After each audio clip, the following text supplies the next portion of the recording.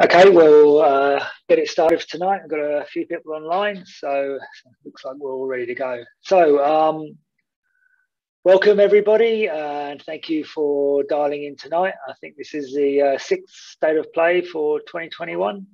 For all of you on Zoom, you may see a notification about the meeting being recorded. Please just click OK or agree to continue. And firstly, an acknowledgement of country. So in the spirit of reconciliation, MND Australia acknowledges the traditional custodians of country throughout Australia and their connections to land, sea and community. We pay our respect to the elders past and present and extend that respect to all Aboriginal and Torres Strait Islander peoples today.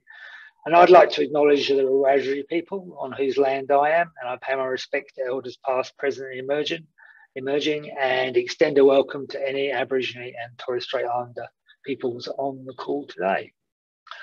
So today we're going to hear about some research trying to identify some of the factors underlying the very individual nature of MND presentation in each patient. Professor Pam McCombe from the University of Queensland and the Royal Brisbane and Women's Hospital will tell us about her research into disease variability. And Dr. Thomas Shaw, who's actually in the Faculty of Engineering, Architecture and Information Technology at the University of Queensland, will tell us about how he's been using advanced imaging techniques to characterise disease in different patients. Tom was also awarded a Bill Gold Fellowship last year as well. As previously, each presenter will talk for about 20 minutes, and then we'll have a combined Q&A session at the end of the session. And if you have questions, please submit them through the chat or Q&A function in Zoom, or through the comments if you're coming in to us through Facebook. So I believe, Pam, you're taking it away tonight. So please, it's all yours.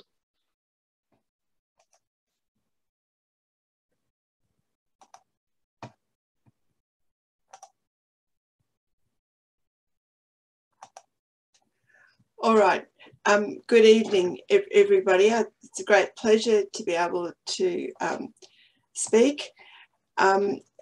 This is really more of a literature review of our thoughts about heterogeneity. It's what was put into a very large review paper that we published just last year, trying to get a grips with heterogeneity, which, as I said, it's really important in how we go forward with MND research. So I work at the MND clinic with Rob Henderson, and we say this to each other all the time. Everybody's different. Every patient is different. MND patients are individuals, and they bring their personality and life history to their experience of living with MND. And that is surely true. But what I'm going to talk now about is the kind of biological heterogeneity and how we need to drill down on that to particularly move into therapeutics for motor neurone disease. So this is kind of the background. So now I see a patient and I examine them and I find out what the signs are and do some tests. And I see if what that patient has matches with a disease that I've been taught about. It's in the textbook. So in the textbook, I can open a chapter and it tells me what ALS or MND is like. But of course, someone had to write those textbooks. Someone needed to figure out that there was a disease called ALS. And all this happened back in the 1800s, which was the great time of classification. This is when the species were classified. This is when people talked about evolution. So in the 1800s, the physicians of the day who didn't have the tests that we have these days were able to see a patient, then see another patient, and maybe see another patient. Usually it wasn't huge numbers. And then they would say, I think all those patients are the same. And they would give it, either a name, which was, Joe Bloggs syndrome, or they would give a descriptive name, such as amyotrophic lateral sclerosis. And the beginning of it really was physicians, observant physicians, noticing that patients had similarities and putting them in groups and labelling those groups with a name that became the cause of the disease. And so that was a huge advance to be able to classify patients into diseases. And it allowed then the investigation of what would be the cause of disease in this group of patients. And you might have people, with pneumonia and be able to figure out what caused their pneumonia. So it was a huge breakthrough. And then once you had a disease and you thought you knew what its treatment was, then you could say, okay, let's try to treat it. We'll give all the patients with what we've called this disease, this treatment, and see whether it works. But of course, we've always known that we need large groups of patients to study because people vary, because people maybe don't vary in the disease, but they vary in their other aspects. So some people are tall, some people are short, some people are men, some people are women, some people are old, some people are young. So even people who have the same disease have a lot of variability about themselves. So that's why we've always known that we need large groups of people, particularly when we do trials, but really when we do any research, so that we hope that the differences will all balance out. So just to reiterate that MND or ALS was first recognised by Charcot, who's the chap here in the purple jacket, and he made this really important observation that it was a combination of upper motor neurone signs and lower motor neurone signs. Before him, there had been other people who recognised that there were diseases when patients became weak, and the weakness got worse as time went on. The early men, because they were all men, initially didn't know whether it was people were weak because it was a problem with the nerves or with the muscles, and they didn't understand the difference between upper and lower motor neurone signs. But that's what Charcot figured out, and of course, upper motor neurone signs result from disease in the brain, where the upper motor neurons are found, and the lower motor neurone signs are from disease in the bulbar and spinal regions, where the lower motor neurons live. So that's fair enough. That's unequivocal. That's how we define motor neurone disease, people who have a combination of upper and lower motor neurone signs. And there are criteria we use to diagnose MND, all of which really are based on that combination. And I guess I've got ahead of myself there. So it is possible to define MND. There are diagnostic criteria, but there are also similar diseases that are, look very similar, but are not motor neurone disease. And PLS, progressive lateral sclerosis, is one. Spinal muscular atrophy is another one. That's a disease of children. And the first, PLS, is a disease purely of upper motor neurons, and spinal muscular atrophy is purely a disease of lower motor neurons. And in diagnosis of ALS, sometimes at the beginning, we're not sure whether a patient truly has both upper and lower motor neurons. Sometimes it takes time for the signs to fully evolve. So those are the diseases which are similar to MND, but don't fit into the boundaries of MND. But of course, the boundaries of MND are a bit elastic, and we know, all of us know, that some patients with motor neurone disease have frontotemporal dementia. Some people have frontotemporal dementia without motor neurone disease, so there's overlap. But there's also overlap sometimes with Parkinson's disease. So even in patients who fulfill the criteria for MND, upper and lower motor neurone, there can be some other things going on that make it difficult for us to know where to put the boundaries of the disease. And the last point I've made there is that this is well shown with genetic studies. And recently, there have been very large genetic studies of motor neurone disease, but also of other neurodegenerative diseases. And there are overlapping genes amongst all these neurodegenerative diseases. So we've got diagnostic criteria, but there could be overlap. But even within the group where it's clearly MND, there is heterogeneity. And I've listed these things. They seem very obvious, but they need to be accounted for when we're doing studies and looking at results. So one is the age of onset. We have a database of our patients, and the youngest age of onset in our list was 17 years. So onset can be very young, but it also can be very old. And with a neurodegenerative disease, you might expect that the age of onset, or that more people would get it with aging. It's not quite like that. It declines in very late age, but certainly there's the age of onset. And obviously, as you age, there are physiological changes. So we might expect things to work out differently for young people versus old people. There's clear differences in the sex of the patient. And MND is more common in men than in women. But in older age groups, we see another peak coming along of women with bulbar motor neuron disease. We don't fully understand that, but there are clearly differences according to the sex of the patient.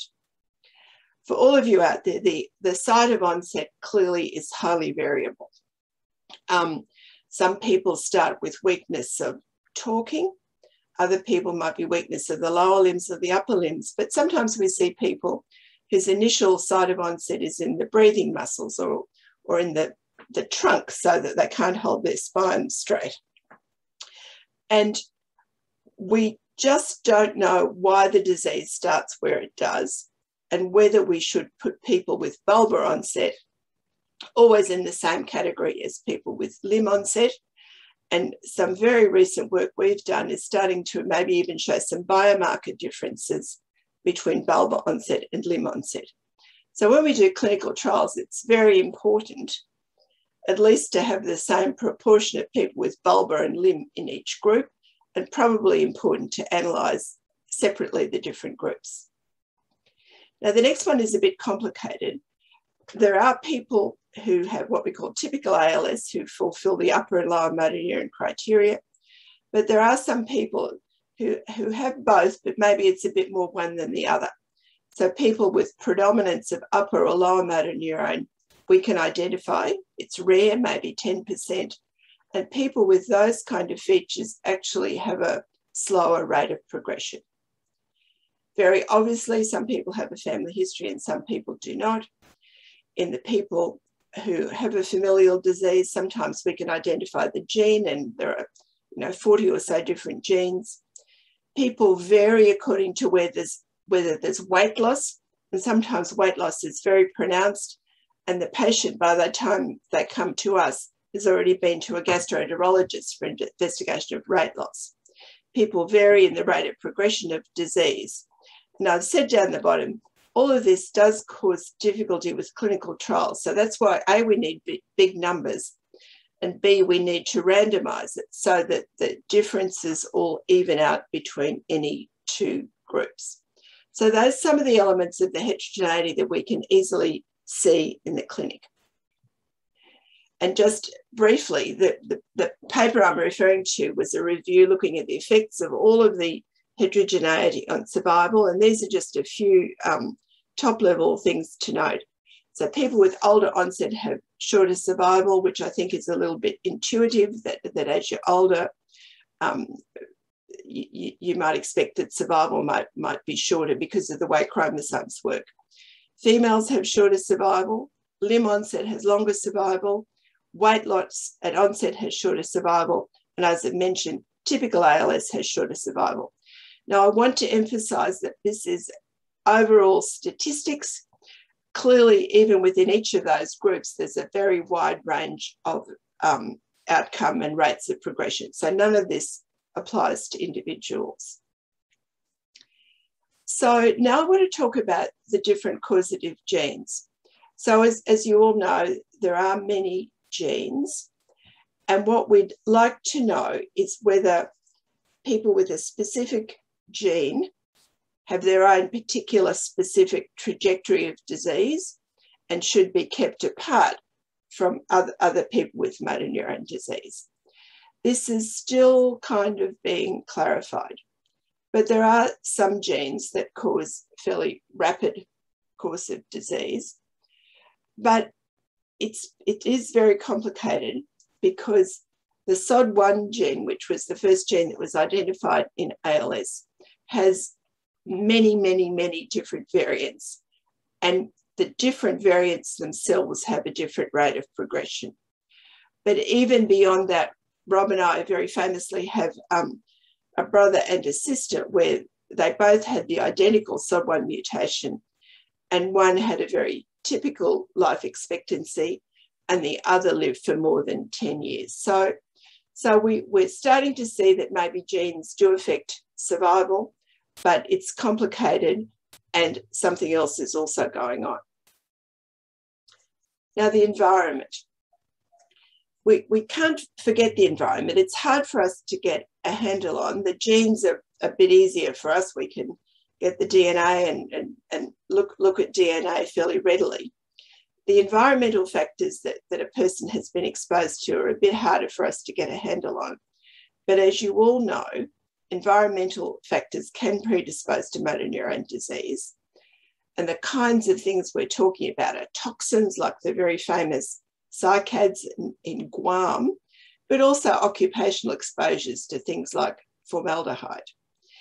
And if MND, as we think it is a multi-stage process where a number of different things have to happen, people clearly can vary in their exposures, and those exposures could influence the rate of progression of disease, but more importantly, could also potentially be modified. Now, this is a graph that I took from the review that we wrote, and we were interested to know whether there would be variation around the world in survival. So this is the median survival. And once again, this is an average. Many people live longer or shorter than these median survivals. But you can see it right in the middle. It's come out as a sort of a grey colour, but in the very middle, sort of Scotland, England, France, you can see the survival through there seems to be a bit less than perhaps the survival over more in the Asian countries. Now, that's a very complicated thing to understand. It could be genetics, because obviously populations vary in their genetics. It could be environment, because all the countries have their own diet and other occupational exposures. It's probably not due to variation in treatment, because we're still seeking a treatment. So it was interesting when we lined them up like that. You can't help taking away the suggestion that the European countries perhaps have a lesser survival. But as I said, even if that's true, that you could speculate on a large number of possible causes. So this was a bit of a graph trying then to think a bit more deeply about the processes involved in ALS to see how there would be variability that would affect survival. Now, I'm going into these in a bit more detail, but we know that the immune system has a role in motor neuron disease. There are some immune cells at the site of pathology in the spinal cord and motor cortex. And I'll talk a little bit about how that might be variable and might affect the variability of the disease, because the immune system is very complicated and all of the immune molecules and cells have a very complicated range of genetics behind them. So there's huge scope for variability. We know that metabolism is important in disease. We've known for a long time that being a bit fatter is better than being a bit thinner, and that people who have a very active metabolism called hypermetabolism have a worse prognosis than those without. The yellow circle down the bottom, I'll talk about all these a little bit more, but that's a concept called disease spread. Now, you all know that the disease starts maybe in a lower limb and then it spreads to other regions, maybe to the upper limb, to the other lower limb, to the bulbar function. So the disease has to spread. And how the disease spread is not, again, everything I'm saying, I'm afraid, is not fully understood, but it's not fully understood. But it most likely occurs by the sharing of protein from one nerve cell to a neighbouring nerve cell. And that process requires mechanisms to get the protein out and into the other cell. And all those mechanisms could potentially vary. And you can imagine that somebody might have a better way of spreading the disease or the protein from cell to cell. So there's certainly scope for variability there. We know that muscle is important in disease, and people vary highly in the way the muscle responds to MND. And the green blob is called motor neuron cell death.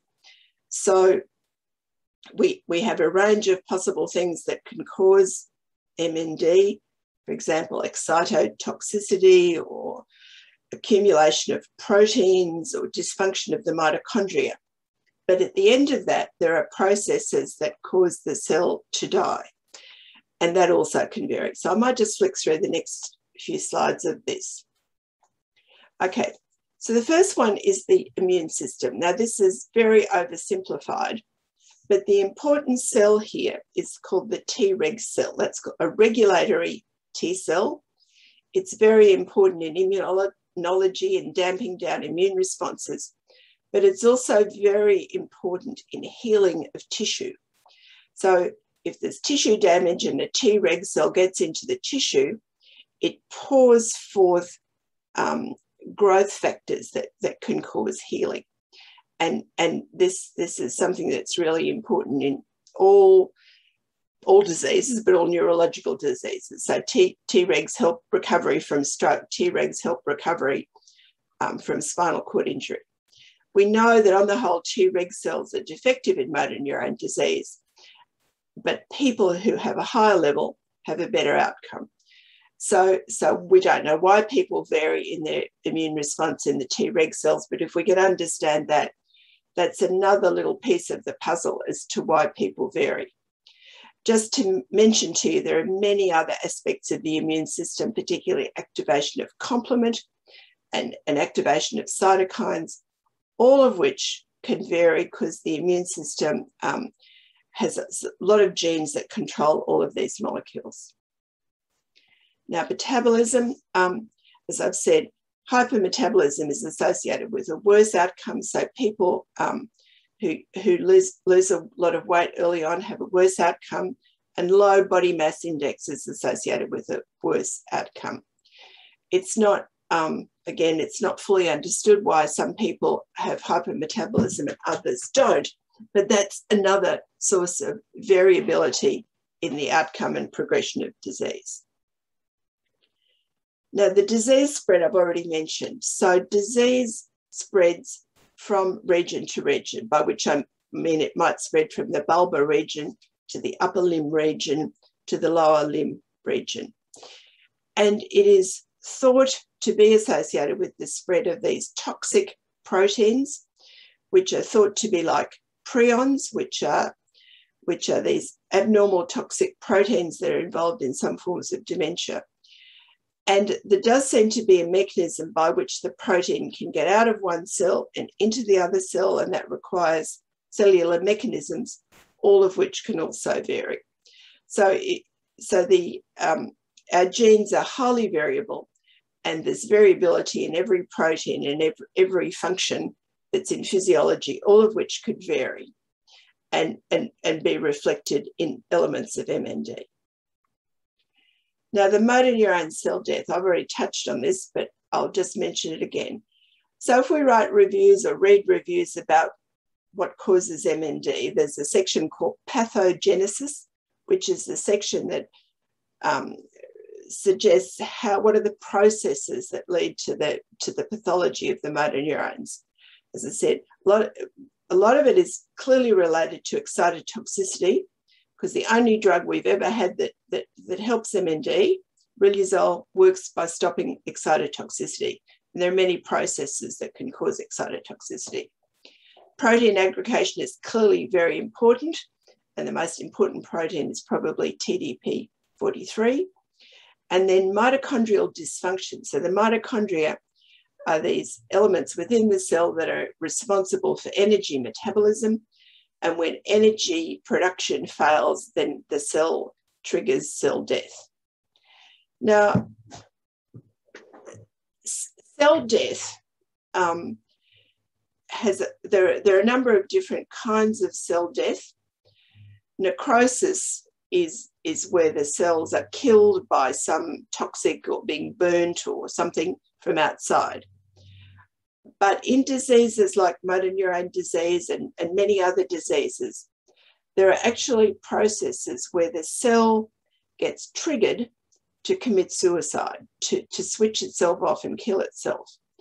And the best known of those is called apoptosis, which I'm proud to say was described by John Kerr from University of Queensland, among others. But there are also some other named causes of cell death called ferroptosis and necroptosis.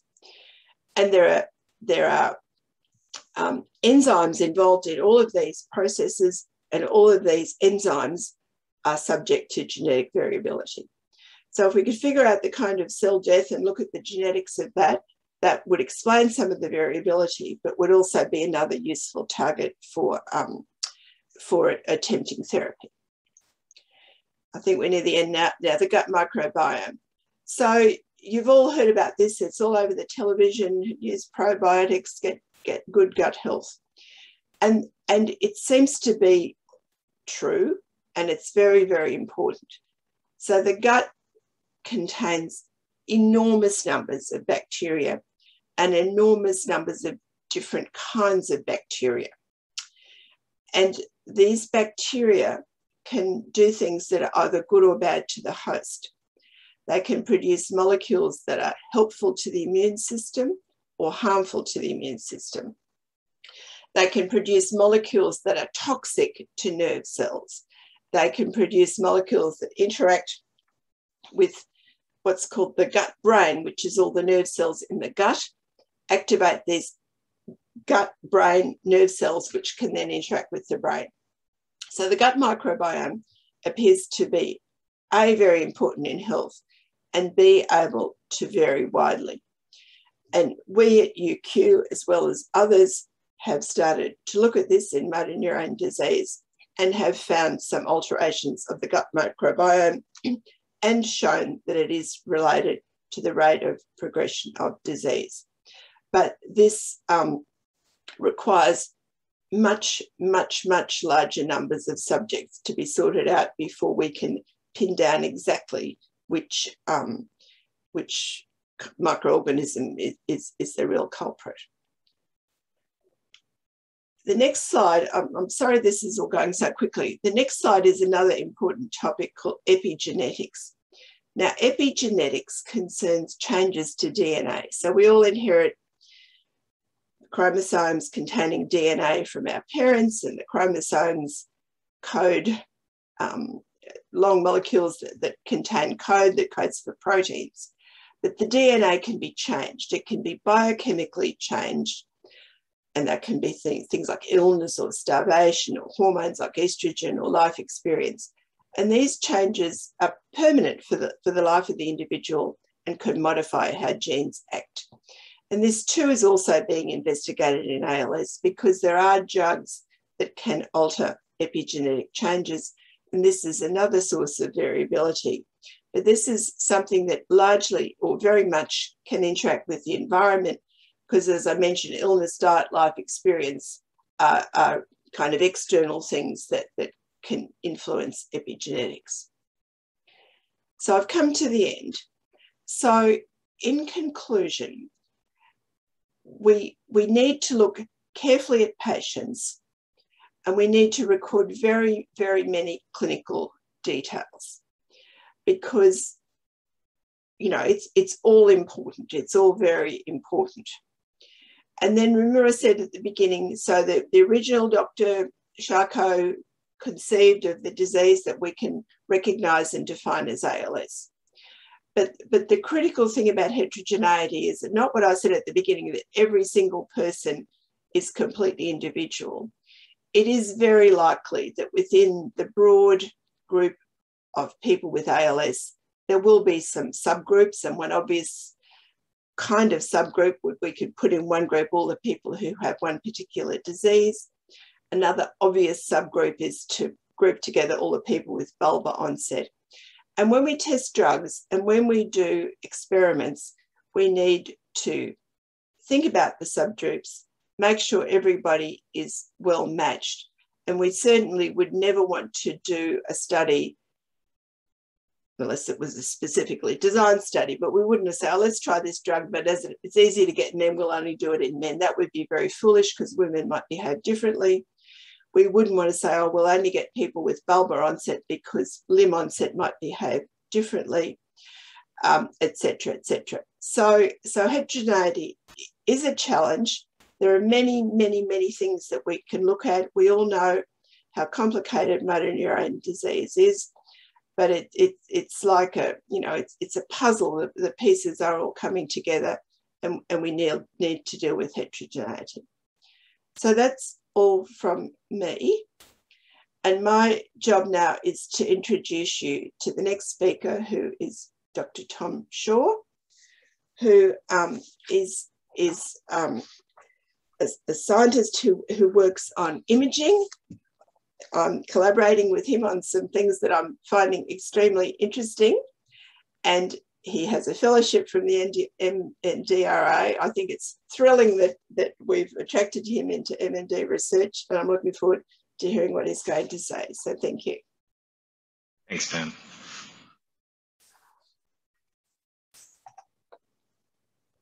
Okay. I'll just check, Pam, can you see my screen there okay? I can, yep. Okay, wonderful. It's the full slide, not the presenter view? Yeah. Okay, wonderful. Yeah, it's full size, yeah, all good.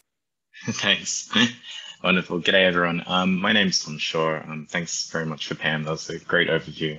And I think that will sort of lead quite nicely into what I'll be talking about today, which is imaging motor neuron diseases. So what I'll be doing mostly is talking about how we're going to be measuring that heterogeneity of the disease using magnetic resonance imaging, or MRI. I'll be talking a little bit about some of my research that I've been doing and what we'll be doing next over the coming years in order to try and disentangle some of the differences between motor neuron diseases and try and elucidate some of that heterogeneity that Pam was talking about before.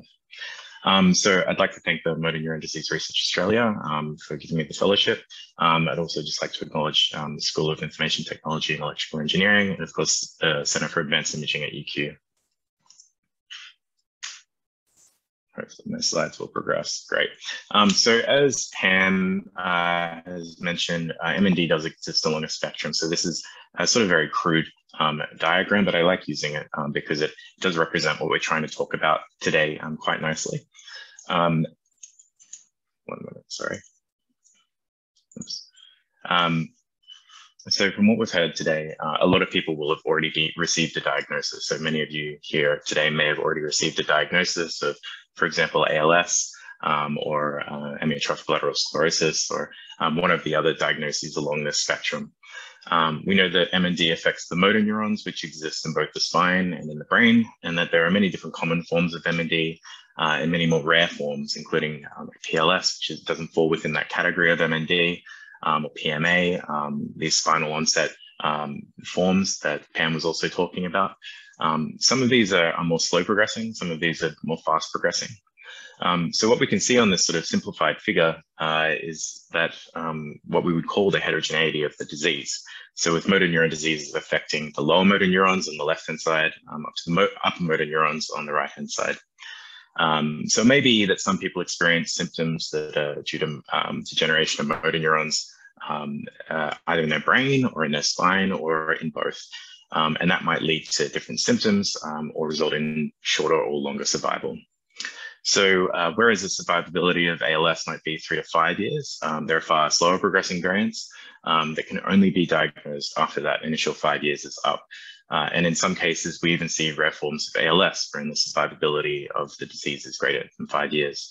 So again, there's this spectrum of diseases, and people living with MND will find themselves along this spectrum. So that spectrum, it continues to expand and grow as more diagnostic criteria continue to evolve over time. We know that there are both upper motor neuron dominant, lower motor neuron dominant mixed signs. And the reason for those are pretty much what Pam has just gone through.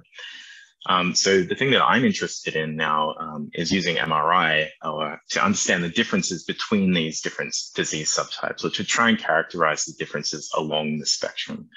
And that's kind of what my research is mostly interested in. Okay, so MRI, magnetic resonance imaging, it's been successfully used to characterize the biological tissue in the brain for many, many years. I'm interested in how to measure the brain and the spine with MRI, and especially in MND. So here in this image, this isn't an MRI image, this is a microscope or a microscopy image. This is a part of the brain called the hippocampus, which is important for memory. We can see the different staining of the hippocampus, which are the different colors. These represent different cell types. So here, on the other hand, this is an MRI image. So many of you might be familiar with these different MRI images. You can see that there are different types of MRI images here. So we don't really see that microstructural detail that we saw with the microscopy image, but we do see more of the macro scale, and we see that very well with MR. As we get to better hardware, so what we can see here on the left is an image of our 7 Tesla scanner at the Center for Advanced Imaging at UQ. It may look like a relatively small machine, but that's Eamon, our head of human imaging there, and he's 202 centimeters tall, I think, so he's enormous, and so that scanner takes up the whole room. So the 7 Tesla is quite a special machine. There's only 2 in Australia. They're 25 tons, $13 million, and the bore where you go into it is about 2.4 meters long. So they're really great scanners because they allow us to have higher resolution, better images, and faster imaging. So you wouldn't see these in a clinical context. They're more for research, and that's what we would be using to image people's brains. So MR is capable of not just acquiring images, but also acquiring different contrasts of the same tissue. So biological tissue is made up of many different things, but we can image those. So we can look at the spins of the water protons within the image, blood water, iron, other biological properties. So for example, Pam was talking about apoptosis. We're able to measure the inflammation that's caused when apoptosis occurs. So that's one of the other signals that we're able to acquire with MR. So imagine these sequences or these contrasts as different scenes or visions of the same image. So just if we're looking at these images on the right, these are just different names for the types of scenes that we would acquire from the image, which tell us different things about the tissue. So I did say that we don't really get the microstructure, but with more recent advancements and with the sort of 7T that we're able to use at CAI, it's becoming more and more possible to measure smaller structures in the brain. So here we can see the peel vasculature, so the arterioles and venules of the brain at 160 micron resolution, courtesy of Dr. Saskia Bowman and Professor Marcus Barth at the Center for Advanced Imaging. So the ability for us to resolve even smaller images and smaller parts of tissue is kind of becoming possible now as we increase the sort of resolution and the hardware that we're using. And we're able to do that in vivo or in living tissue, which isn't really possible with things like microscopy. So that's one of the main benefits of using MRI, is that we can do it in vivo or in living tissue. You don't need any contrast agents, so you don't need any injections or anything like that. And there's no ionizing radiation. So it's a fairly safe procedure, unlike things like X-ray, which use ionizing radiation.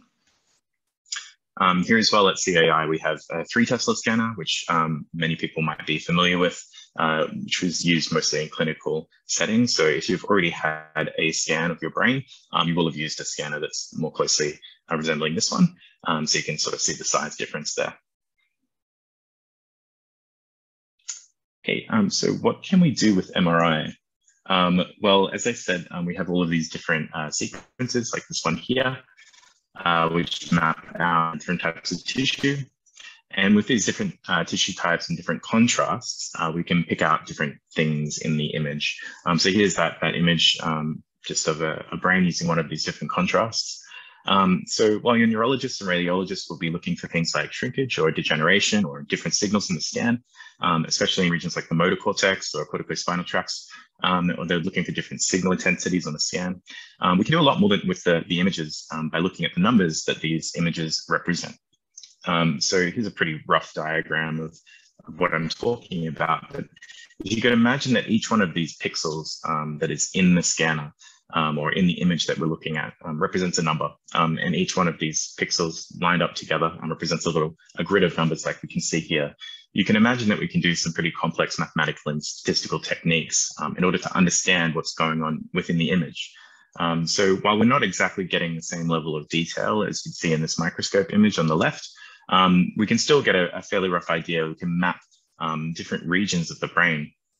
So you could imagine that each of these numbers could represent or correspond to a particular cell type. And if we're tuning our scanners to say, look for motor neurons or inflammation that occurs during cell death, we can get a pretty good idea of the rate of progression of MND and the particular location of the disease pretty non-invasively. So yeah, that's one of the really great benefits of MR. So one of the main considerations for MRI is the variability of brain anatomy. And we're talking a lot about heterogeneity of diseases today. And I just wanted to sort of touch on that there's a lot of differences within MND, but also within the larger population. So people are different. Your fingerprints are very different, just the same as your brain print is very, very different. It's difficult to measure everyone in the same way using MRI. You can see here that these are people with MND here. So these are some images on the left. You can see this sort of very striking motor cortex degeneration where we'd expect to see some tissue. There isn't at the very top of the image. And on the right is another image of the spinal cord. So these are some of the different images that we might take in order to look for differences in MND patients. So one of the things that I am working on at the moment is taking these images, which have all of this variability and heterogeneity, and extracting some meaningful biological information from them using those computers and computational methods that I just briefly spoke about before. So what I mean by that is we have all of this rich biological information that comes from MRI. So it's not just images, it's numbers that go with it. And we can explore a bit the heterogeneity by looking at numbers and making inferences between different populations or different patient groups, and explore what makes people so different and what makes MNDs so different between each other. So what makes one person different from another. So I did mention that MR is useful for imaging the brain. It's also useful for imaging the spine, which is what we'll be looking at a lot in some of our research. So here we can see these are those different contrasts again that I was just talking about. So we can see the way in this one on the left here that the brain and the spine are connected using a type of MR using diffusion imaging, which measures the flow of water diffusivity between brain cells. So the colors here actually represent the direction of the flow of water.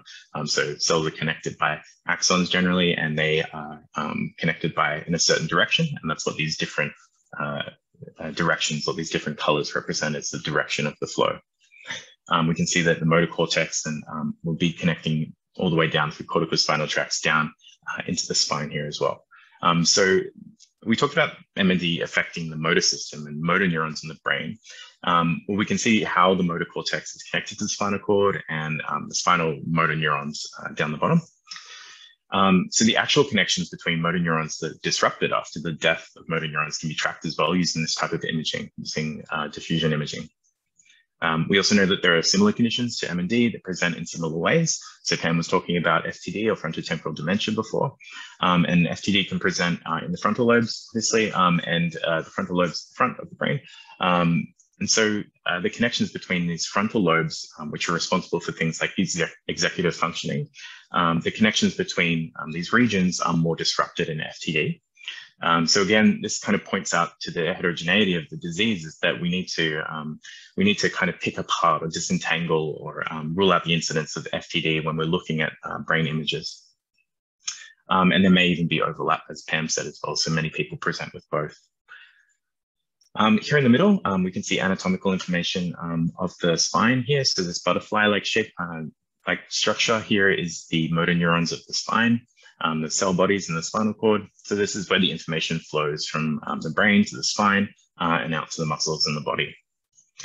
And to the right, we can see the differences between imaging with 7T and with 3T. So the 7 Tesla is that big giant magnet that I was talking about before. So we can see quite nicely the difference with imaging at 7 Tesla as opposed to imaging at 3 Tesla down the bottom. And we can see those cell bodies of the spinal cord. So this is a cross section of the spine. If you're going in this direction here, and we're looking at the motor neurons within the spinal cord there.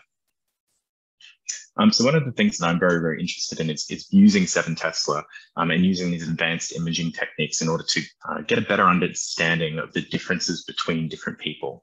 And I think I'll bring it back to the this image that I started with about spectrum of MNDs. So, and how we might be going about distinguishing these subtypes of motor neuron disease. So as I mentioned before, it's difficult to diagnose with any certainty the different subtypes of motor neuron disease. And as Pam mentioned before, clinicians are taught how to diagnose based on criteria in a note or in a textbook. And so what we want to do is try and assist, or at least try and help with the diagnosis and to help understand the differences between patients using MRI. And we're hoping that our work at these very small scales using the 7 Tesla magnet will be helping and aiding with diagnosis. So our next steps are to use what we've already learned from modeling brain anatomy and brain morphology and applying these to both the brain and the spine. So the work I'm currently working with is with Derek Stein and Shu No and Rob Henderson, who many of you will already know, Marcus Barth and Stefan Bollman as well. And this is the BELONG study, so the biomarkers of long surviving MND. And the key idea here is to incorporate patients with both upper motor neuron dominant and lower motor neuron dominant groups to see if we can find differences earlier than what we can already be achieved. So the reason for this is currently a diagnosis for example, PLS can only be made 5 years after disease onset with no lower motor neuron involvement. So we think it's really important to reduce this time by developing new ways of imaging patients using MRI. And by doing things like imaging the spine and imaging the brain at the same time, this might be possible. So we'll be measuring both brain and spine with MRI at the Center for Advanced Imaging, using a few of the methods that I talked about before and taking those numbers from the scanner to enable more complex statistical techniques for understanding different disease types. So we'll be looking at not just the structure of the spinal cord, we'll also be looking at quantitative markers like diffusion and also measures that look at inflammation. We'll then be correlating these anatomical markers with clinical scores and examining how the brain and spine are related to the clinical presentation of the disease. So what we really want to get to know is what is it like for each person individually, and how do they change, and how does their presentation in MR change depending on how they present in the clinic. So when patients come into the clinic or in the hospital, many people are given a clinical phenotype or a diagnosis. So for example, MND has many different clinical subtypes, so ALS, PLS. These have different clinical presentations, but very similar digital presentations. So what we'll be doing is matching the clinical phenotype of the subgroups, the clinical presentation of the patient with the anatomy of the disease that's reflected by MRI. And we can do this by looking at the different images of both the brain and the spine and relating these to clinical presentation.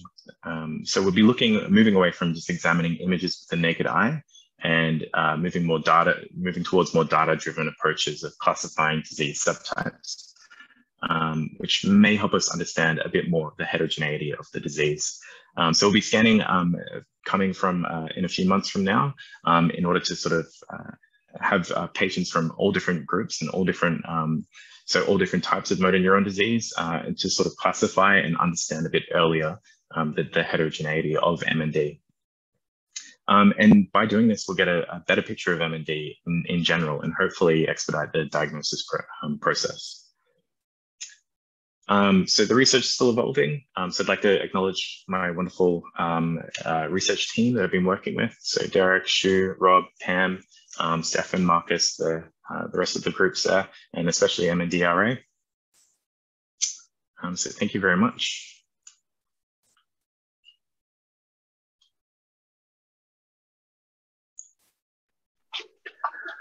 Great, thank you, Tom. And thank you, Pam. That was fantastic, both of you, for one, a massive overview of disease heterogeneity, and Tom taking us through some really fabulous technology about how you can really get into the nuts and bolts of trying to identify that heterogeneity. We've got a few questions out there. So one of the questions that has come up is about obviously, I think you briefly mentioned it, Pam, sport. I know there's been a lot of elite sportsmen or a few elite sportsmen who've developed MND, and that theory's been around. Have there been more generalized studies on sort of physical activity rather than perhaps just focusing on the absolute elite sportsmen? Yeah. Look, as you know, it's very difficult, and there's a concept called reverse causation. Okay, so maybe more sports people get MND, but maybe the fact that the genes that make them good sports people made them vulnerable to get MND. So we just don't quite know which way around it might be. The genes for athleticism might be genes that modify MND. When we're asked this question, I think the most important answer that I give to patients is that we have no evidence at all that doing some exercise once you've got MND will do you any harm. It's okay to exercise. And I think, you know, while there were the Italian soccer players and there was Lou Gehrig, we don't necessarily think it was the activity. It might have been the athleticism and the genes that made them good sports people in the first place. So that's the best answer I can give. Thank you, Pam. Tom, is there any risk to having repeated MRIs? You indicated obviously you're not getting radiation, but if you're in some ideal world and you get to scan patients as often as you'd like, is there a potential risk to an MRI? We say no. I mean, unless you are, the only risk is something that we would call specific absorption rate, which only really happens if you're in the scanner for many hours at a time. But you're more likely to receive more ionizing radiation from any other type of imaging or an international flight, for example. So no, I would say that there's no risk in doing the type of research that we're interested in. Yeah. That's good to hear. One question sort of related to the perhaps to the relation of BMI to fast progressing. If patients struggle to eat, perhaps with bulbar or they're coughing, etc., and their appetite's really suppressed, can that then induce a more rapid disease sort of development progression in your experience? Yeah. So, like everything, it's complicated. Okay. So the statistics that we have, the first statistics were about body mass index that you brought to the disease. Then there have been studies of caloric supplementation, and it does seem to be beneficial to have caloric supplementation. But, you know, you really need huge numbers of patients to prove that an intervention like that is of benefit. We know, we've always known that people with MND have a poor appetite. In our clinic, you know, when we first started, which is 20 years ago, we'd say, oh, look, you know, patient autonomy, if someone's not hungry, you know, it's okay not to eat, don't pester them, you know, to the partner. We now have a different view, and we say, look, you know, nutrition is important, and we do think it's a good idea to try to have good nutrition, which particularly means caloric intake. But it's, you know, it's all of these things are kind of marginal. When we talk about things that lead to longer survival, you know, it's not arresting the disease, and we try not to be too over the top with any advice. People have to do what's most comfortable for them. But certainly, you know, the view at our clinic for many years is that nutrition is important, and if possible, you know, eating even if you're not really very hungry is probably good. That, you know, with bulbar function, that leads to the whole question of a PEG to help assist feeding. But again, we're not we're not forceful about that.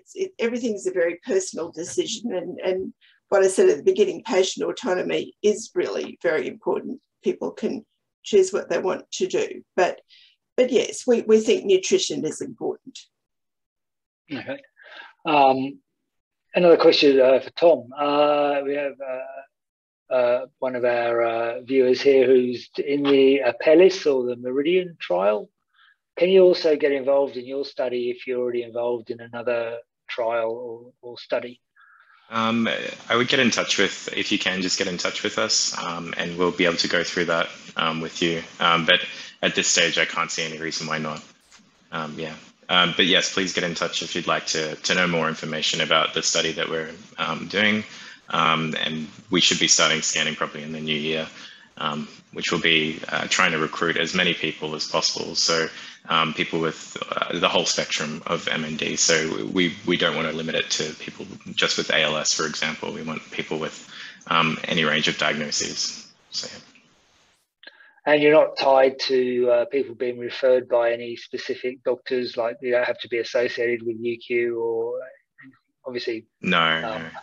Geography plays an issue, especially at the moment. Yes. Yeah, especially at the moment. Yeah, we are hoping. I mean, yeah, it's blue skies if we can get people from interstate within. We've got a few years to do this research, and we're hoping to get people to come back for multiple scans. So yeah, we are hoping to get people from all over, and there is some talk of having sort of travel fees discounted or helped with eventually. So yeah, watch this space, I would say. Okay, thank you, Tom. With relation to the gut microbiome, do you recommend probiotics at all at the moment, or do you? No, I guess no. I don't recommend probiotics. They're not so much in MND, but there have been trials in other diseases of probiotics, which have invariably not been successful. There are other ways of manipulating the gut microbiome, and the most important determinant of the gut microbiome is diet. And the best diet for a healthy microbiome is actually vegetarian kind of a diet. Then there are other things called prebiotics and postbiotics, which are related to, remember I mentioned the bugs make molecules that are good and bad. And the first molecule that was shown to be good was actually acetic acid, which of course is vinegar. So this all came out of the immunological literature, and it certainly seemed like those people who drink a glass of vinegar every day might have been kind of onto something. The next molecules that have been shown are propionic acid and butyric acid, and there are trials of using these things, which are not trying to change the actual bugs there. It's trying to replicate the good things that the bugs do. The problem with the probiotics is that to a large extent, we think having a very varied gut microbiome is good. You want some of everything there so that they can all grow up and do what they need to do. Probiotics, to some extent, are trying to pick the winner and trying to pick which microorganism is the good one. And as I said, I'm aware of trials in other diseases where probiotics were attempted, and that didn't quite seem to be the way to go. So for all of us, it's a healthy diet. And it may be that these prebiotics and postbiotics and things like, acetic acid might be a kind of quick way to replicate some of these things. But the answer is, like everything in medicine, if we're not sure, it's better to avoid any extreme. So you certainly, if we know which is the good bug, you wouldn't want to try to pick the good winner. And if you don't know which is the good bug, you wouldn't want to try to restrict the diversity of the microbiome. So, it's a way to go yet. Do you, obviously at this point it's too early to say, as you said, good or bad bugs. But do you have a feeling for the kind of the quantum, the size of the effect the gut microbiome might play? Do you think it plays a significant part in disease? That if you do find the perfect microbiome, can it make a big difference? Yeah. Yes. I would think that in MND, it's going to be a lot of small things, you know, bit from this, bit from that. I can't see any single big intervention that's going to cover everything that we need. I think it'll be a bit from here, a bit from there, you know, a bit better nutrition, get the bugs right, see if there's anything that can be done, you know, to the immune system, check environmental things. But that's just my personal hunch. I think it's complicated, and I think, you know, we think it's a multi-stage process. Lots of things are happening. Once you get the disease, all of this variability needs to be accounted for. And I think, you know, there may be, you know, I think there was a switch for everything I mentioned, you know, genetics, environment, you know, we've got to flip the switch in the right direction for many different things. But that's just my kind of feeling. Thank you, Pam. Tom, so assuming then your studies progress to the point where you can identify different sort of disease states or different forms of disease, can you then start using that as a biomarker and use it to maybe identify early treatment effects?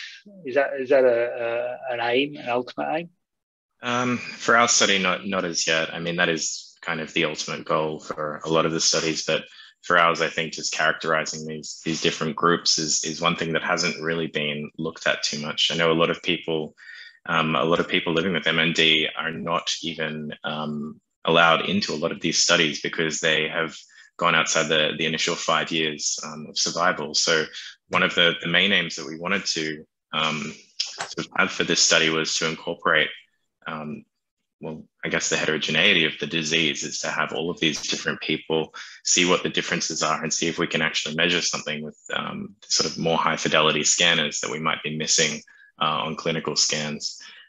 So yeah, I guess biomarkers, blue sky, again, yeah, we would love to be able to create or have some biomarkers for the disease. But at the moment, we're more interested in just characterizing differences and understanding the different stages of the disease as well. And whereabouts is the second T7 scanner? And are they doing any MND studies? In Melbourne, and I believe they are. So we have exactly the same scanner down there. I'm not exactly caught up on what they're up to. I know they do MS research, quite a bit of MS research down there.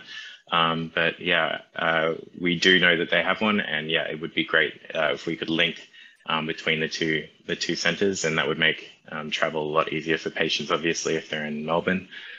Yeah. Okay, cool.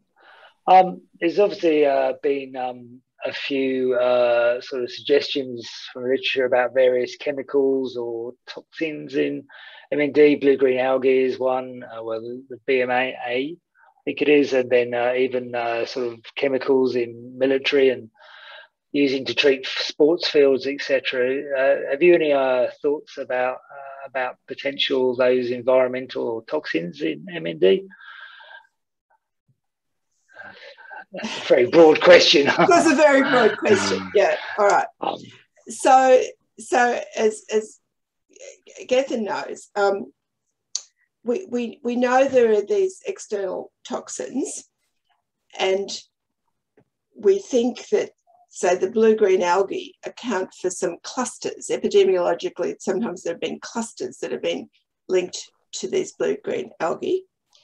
We know that there are clusters, for example, people exposed to formaldehyde in their work, that is a risk factor for getting MND. But I don't think those, you know, they obviously don't apply very widely. The question is, are there things that more people are broadly exposed to, which we don't have a great handle on at the moment. But work that we have been doing has been looking in the blood of patients with MND for such toxins. And we have found increased levels of formaldehyde, increased levels of molecules related to BMAA and some other toxic molecules. And the question is, where have those molecules come from? We actually suspect the most likely thing is that they have actually come from the gut microbiome. So these molecules that are toxic to neurons, there are transporters that can get them from the gut into the blood, and there are transporters that can get them from the blood into the brain.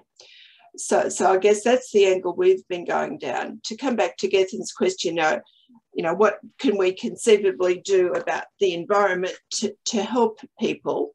I guess the answer is watch this space, because we haven't got any really good suggestions at the moment. Another thing that I didn't have time to put into my talk, but which is also important, is the whole role of what we call in medicine concurrent illnesses. And the important one is diabetes, because diabetes is heavily related to metabolism.